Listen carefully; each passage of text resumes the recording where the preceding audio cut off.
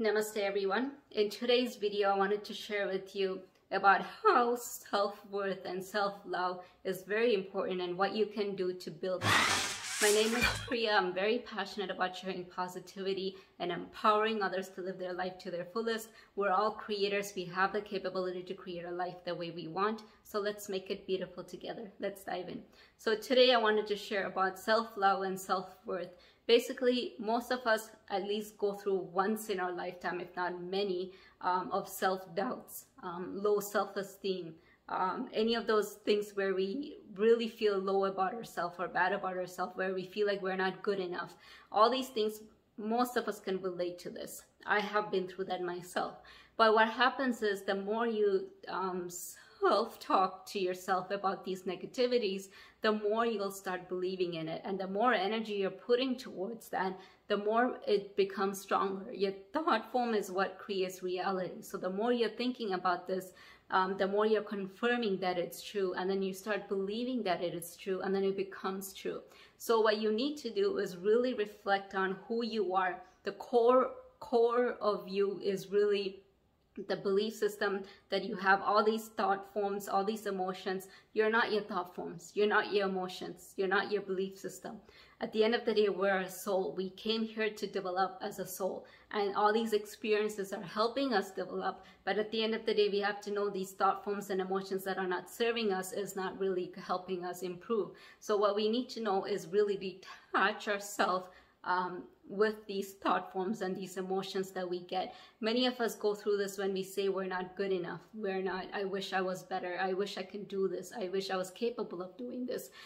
Why am I not pretty? Why am I wasn't born this way? Why was I not born in this family? Like, you know, all these things that comes in your way when you see something more beautiful, you feel like you're not there. Or even sometimes when good things happen to you, I know personally, I know a few people where when good things come to them, they still think negative, and they're like, maybe it's a way of them not accepting the fact that they're worth getting that good, and they still have this denial about getting good and making it stay with them. So it's weird how our thought form is. So in order to remove yourself from that, first of all, you need to know what your thought form is like. So observing and witnessing what's happening is very important. So the first thing you should do is throughout the whole week, or even for 2 weeks, observe how your thinking process is. Whenever something happens, what's triggering you to think a certain way. When something happens, how does your thought form? Like, what's happening? What are you always thinking of or blaming? Who are you blaming? All these things, all these questions, ask yourself for the first 2 weeks. Because when you observe this and you ask yourself how these are forming, you would realize that these are the negative thoughts that are constantly coming.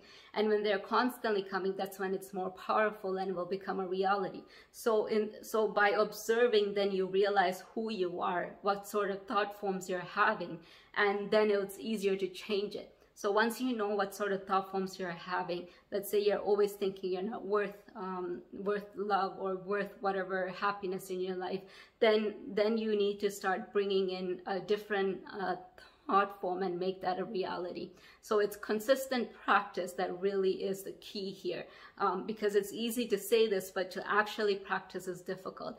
And this goes with anything, actually, not just self-worth or self-love, but even any negative thought forms, any other type of negative thought forms regarding yourself or others. Those things actually really affect your auras and chakras, your energy. So for you to keep reminding yourself to purify yourself, purify your thought forms, and have better thought forms to be formed, then you need to be observing and understanding what type of thought forms you're constantly getting. And once you start doing that, then you can then have, for every little negative thought forms you have, you can have affirmations that changes that. So saying, I am worth the love, I am worth the money, I am worth all the happiness in this world. And once you start changing that, and there's so many words like this online where you can really even copy that. If you can't form it yourself, just copy that and write it down, and anytime, and keep it everywhere you go, or keep it with you. But anytime you have this negative thought form and you recognize that, then you read that out loud and tell yourself, no, you're worth it. And the more you practice doing that, it becomes automatic to the point where you won't get the negative thought forms. Even if it comes once in a while, you know how to change it, to reprogram your brain to think positive. The minute you start thinking that way and you get the habit of thinking positive, then you will start actually seeing more positivity. You'll feel good, you'll have confidence, you'll have lots of self-love and self-worth.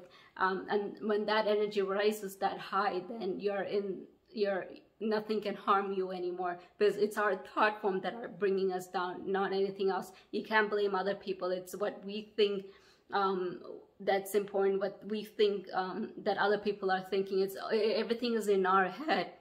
At the end of the day, nothing matters, because you know you're not the emotions, you're not the body, you're just a soul, and the soul itself is pure. So all these thought forms we're making very bad impressions, and we need to get rid of that. We need to purify ourselves. So the best way is to really practice, practice, practice.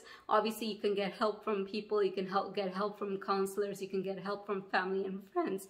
But if none of that works and you're into spirituality, you can ask any masters, you know, that are not in their body or in their body right now, but who are very higher, or even the universe. Like, it doesn't have to be the gurus or masters, but it could be the universe, God, whatever you label it. You can ask for guidance and help. You can ask the angels for guidance and help. And every time a negative thought form comes, you can ask for help, and then that would also help you purify yourself. I hope this video was helpful for you. If it was, please click the like button, share this video with others. If you're new to my channel, please subscribe and click the notification button, as I'm very determined to creating weekly videos for you guys to empower you to live the best version of you. Until then, namaste.